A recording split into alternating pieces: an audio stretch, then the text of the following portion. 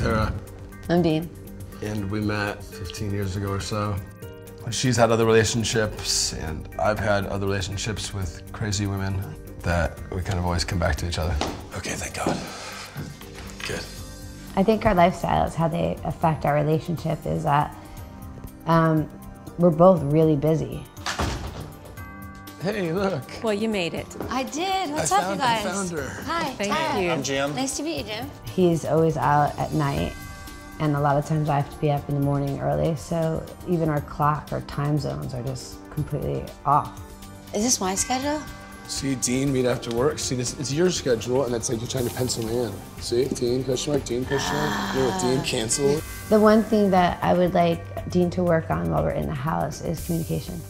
We're scared to lose each other and hurt each other, so we're extra protective and, like, we might not always say to each other what we should. To talk to each other more and share our feelings about. Listen, right? Yeah, listen. See, I was listening. Perfect. Yeah.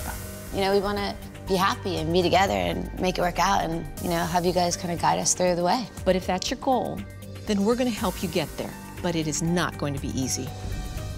I would definitely be afraid to lose Dean. He is my best friend, and I couldn't even think about being in life without him. Open your hearts and get to the places that are very, very raw and vulnerable.